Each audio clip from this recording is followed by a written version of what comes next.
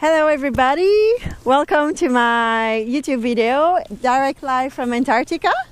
So this week I wanted to tell you about all the intensive training we've done, and the second week of expedition has been really intense for all of us because we've debriefed all the personality test, the emotional intelligence test, and the learning styles test, and it was very difficult for all of us to acknowledge all we had to improve if you wanted to become the ideal leader we all agreed upon. We all agree on the characteristic of the ideal leader, and I think they're really universal, but now we have to work really hard on how to get there. So it was a really intense week. Most of us burned out and they were brought back up by the team.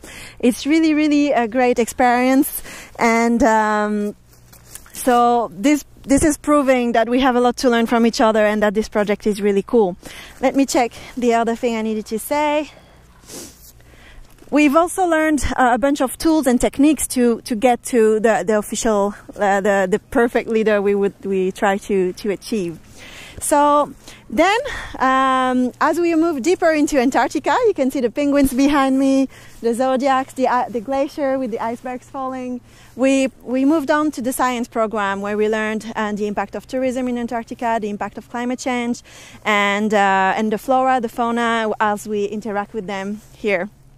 And it's been really interesting to stop at Carolini, Argentinian research station.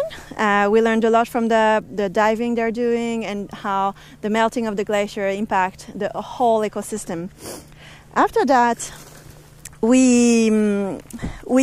something really strong about the trip was also the fact that we all presented in 3 minutes our work, and this really solidified the team spirit. And as we all learn to know each other better and better, there's a really strong bond that is being created between us, and we can already see the bridges between our disciplines and the potential collaborations and help that can arise from all of this. And to conclude, as we were doing all of this, we also had the chance to watch special videos that were made from global recognized people like the environmental activist Jane Goodall and Sylvia Earle, that addressed directly to us their message. There was also the strategic Bob Kaplan, that is one of the most famous in the world, who talked directly to us, telling us that we were doing the right thing. And finally, there was yesterday Christiana Figueres telling us that she would have loved to be on the ship with us, and it's great. She would have had a great time. Look, they're all watching me.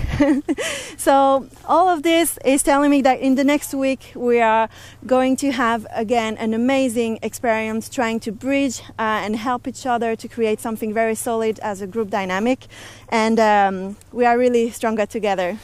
Bye.